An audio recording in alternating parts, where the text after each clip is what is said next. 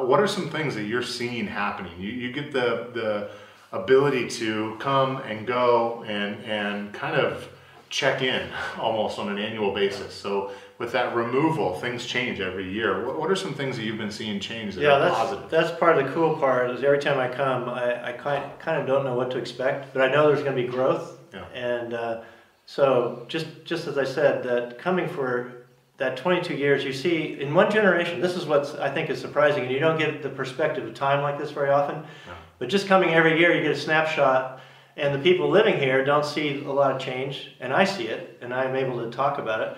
And to do that continually for 2 decades, you begin to see an entire nation develop and kind of blossom.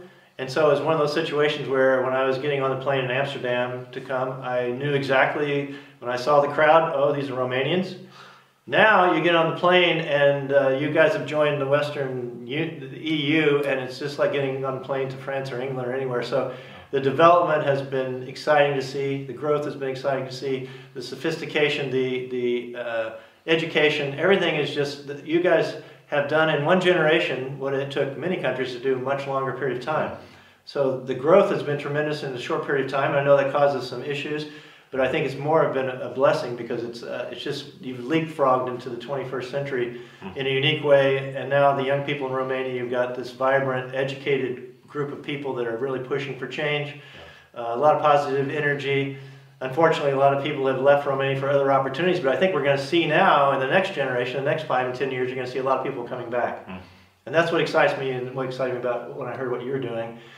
Raising up a generation of entrepreneurs, because if you can create opportunities, economic opportunities for these young people, they're not going to have to leave. Yeah. And they've seen everything that the West has to offer, and they want that lifestyle, but they also want it in a way that's Romanian, uniquely Romanian, and that's cool.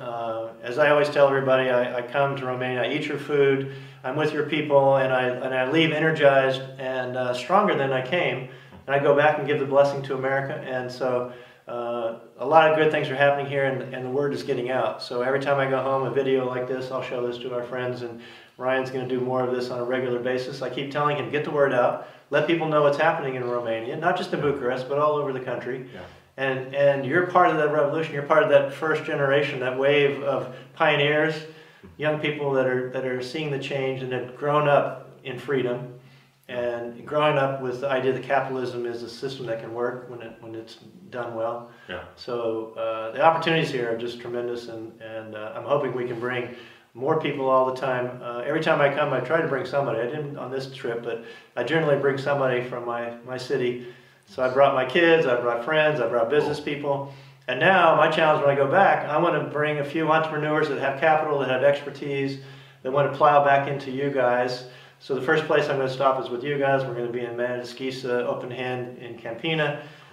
So I hope to bring back resources that are appropriate. Yeah. I don't think they were appropriate, the kind of resources we were talking about 20 years ago.